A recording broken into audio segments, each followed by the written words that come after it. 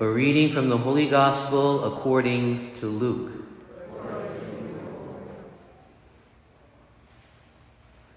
Jesus said to the Pharisees, "There was a rich man who dressed in purple garments and fine linen, and dined sumptuously each day.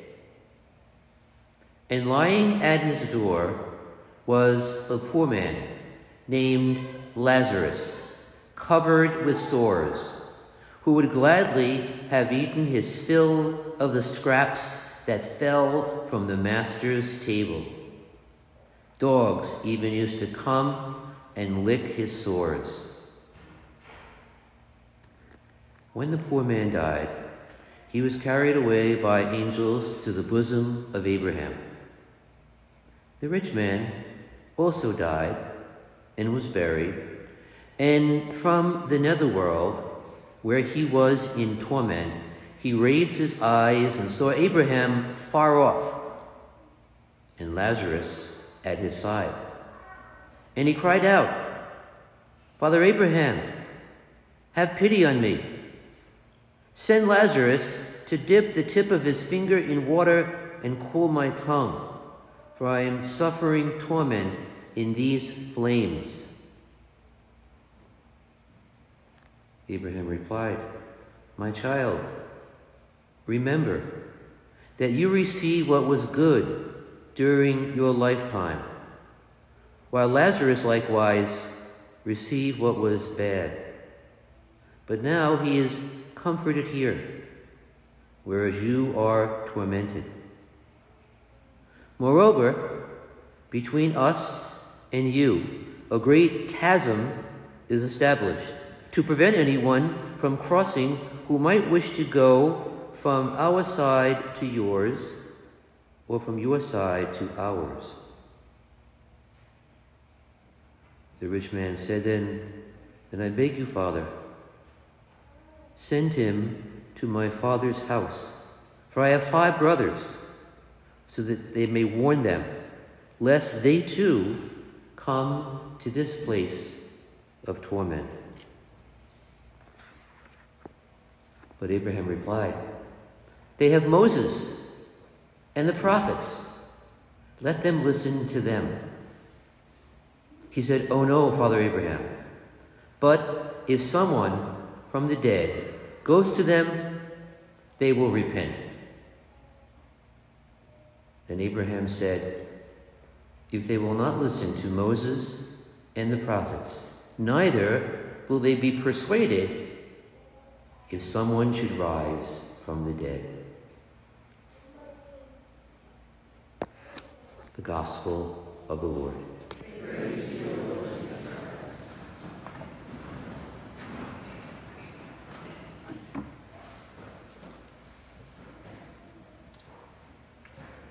Would you please pay attention?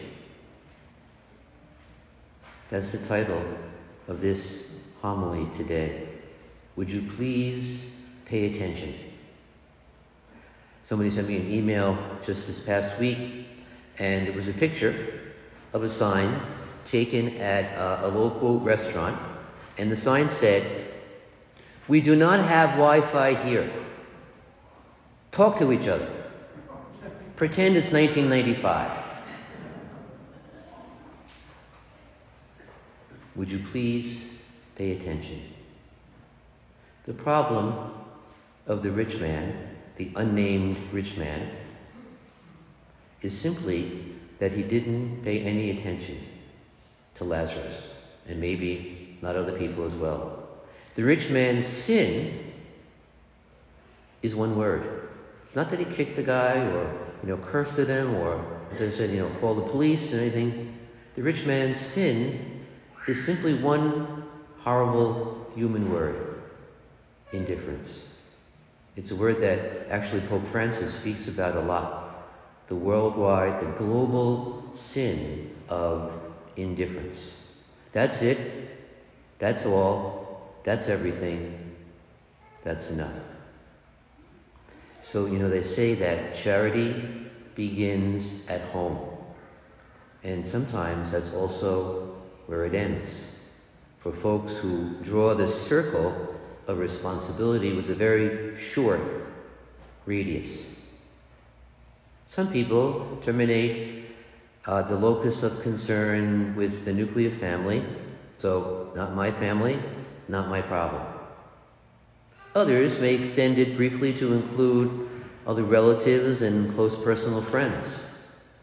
For those with a cultivated sense of community, generosity might be extended to the neighborhood, to the parish, to the village, to the town.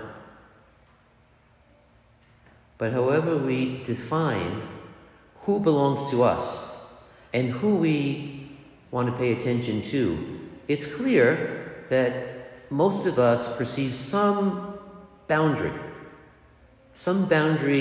beyond which our consideration for largesse, for generosity, for attention, isn't necessarily required. And so, in this regard, the rich man at his sumptuous dinner didn't owe poor Lazarus a thing. He didn't do anything to cause his poverty, his predicament, his situation. Didn't cause it. But he didn't do anything about it. And by Jewish law, it was Lazarus' own relatives who should have been seeing to the needs of this misfortunate individual. So, Lazarus was like that homeless person rattling the styrofoam cup for our spare change, and we can tend to think, aren't there agencies out there that's supposed to care for that person? I've been in that situation many times, thinking I should do something, but pass by. Or it could be like that bloated child in magazine photos, and we can think to ourselves, their own government should do better by her, not ours, not us, not me. Or those refugees streaming across all over the world, not just here, but all over the world. They may well be victims of bad politics, or warfare, or economic mismanagement, or bigotry, maybe all of the above. But how does any of that imply that their situation, their plight, is ours to solve? Most of us find ways to distance ourselves, to wash our hands, and not to pay any or much attention to the struggles that lies beyond our realm or our perceived responsibility. For all of us, it's a challenge. And the rich man in the story is no different. His lovely suppers were never disturbed by the thought of this sore-infested Lazarus right at his door. A young man who heard this homily yesterday at the end of the Mass said that, maybe the rich man is like many folks these days who take videos on their phone of very bad situations, people getting beat up or robbed or whatever it might be, taking videos, but they never stop to help. They forward it to somebody else or to the news. In any case, the rich man's radius of responsibility was perhaps much shorter than yours and mine. We're a little more attentive, hopefully. But abbreviated compassion is only a matter of degree. All too soon, the rich man will learn, to his dismay, that Father Abraham, that God, is Lazarus' father too. So the question might be, how far is our love and compassion obliging us to go? A question that we all have to answer in our hearts in different ways, in different situations, wherever we find ourselves. If God's expectations are the ones that concern us, then the answer is quite far indeed. Because, someone once asked Jesus, "Who is my neighbor?" And the response wasn't comforting. The direct answer of Jesus, essentially, everyone. Now, we can't care for everyone in the world, but we can care for the people we happen to interact with, people in our family that we might ignore, whoever it might be. And so in so many parts of the gospel, Jesus keeps saying to us in different ways, would you please pay attention? Mother Teresa was once asked after being, a man asked her from Brooklyn, he said to her, I want to come to Calcutta and volunteer my service to help. Very generous offer. And her response to this man from Brooklyn was 4 words. Find your own Calcutta. Find your own Calcutta. So I think it's incumbent upon all of us together to find our own Calcutta. And no doubt, our personal Calcutta won't involve an airfare somewhere, but something will be so much nearer, closer by than we could ever have imagined. A few years ago, Mark Zuckerberg pledged $3 billion to prevent diseases. Maybe part of that inspiration for that generous donation came from his meeting with Pope Francis just a few weeks before making that pledge. Wherever the inspiration came from, he was, at that moment, finding his own Calcutta and paying attention to a particular global need. But as I reflected upon Zuckerberg's extraordinary gesture of a very rich man paying attention to many Lazaruses in the world, what Zuckerberg is most famous for is obviously, namely, Facebook. That hasn't always helped people to pay attention. Zuckerberg's largesse made me think that there are really 2 types of Lazaruses out there in the world. Number 1, those whom we may not or do not have a direct relationship with or a direct responsibility for, like the poor, like the refugees, like, so many suffering in the Ukraine and so on and so forth. And secondly, those who we do know, perhaps quite well, but may not really be paying much attention to either. The second type of Lazarus can be exemplified by Facebook.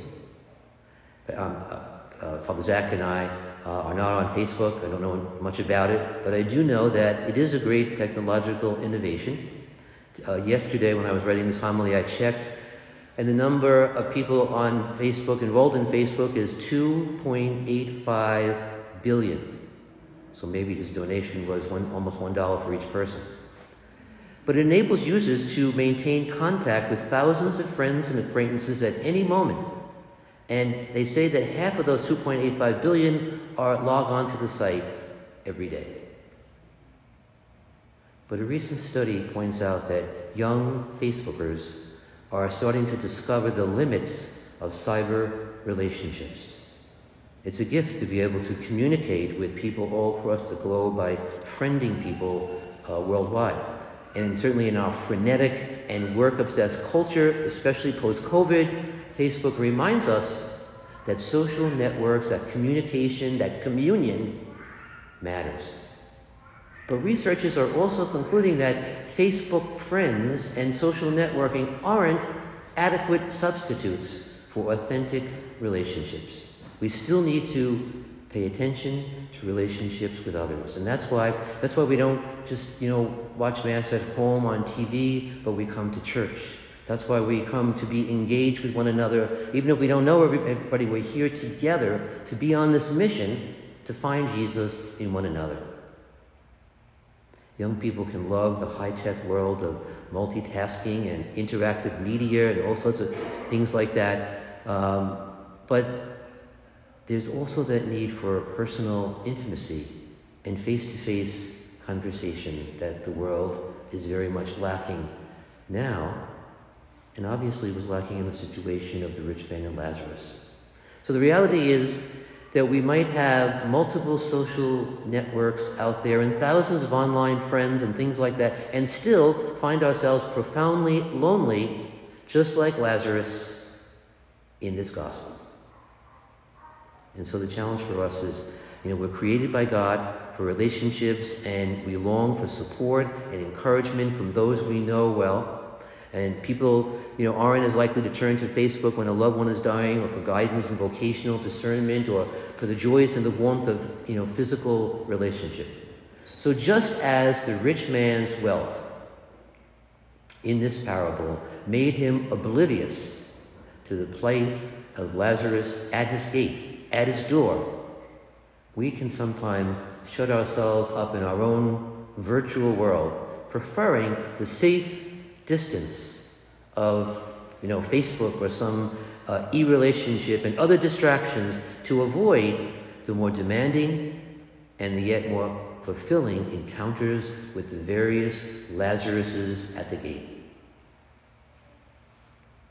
Did you notice in this parable that the fate of the 5 brothers left behind from the rich man, that their fate is left untold in the story? That's because it's unfinished, as many of Jesus' parables were unfinished. We don't know whether the oldest son went into the party for the prodigal son. So we are now the 5 brothers, metaphorically, as a family, as a community, as a parish family. How all of this ends is up to us, and how attentive we are to the many invitations to grace that life, that God placed right at our doorsteps, to the Lazaruses that surround us all. So the question that Jesus asked 2,000 years ago and today is the same. Would you please pay attention? And would you please find your own Calcutta?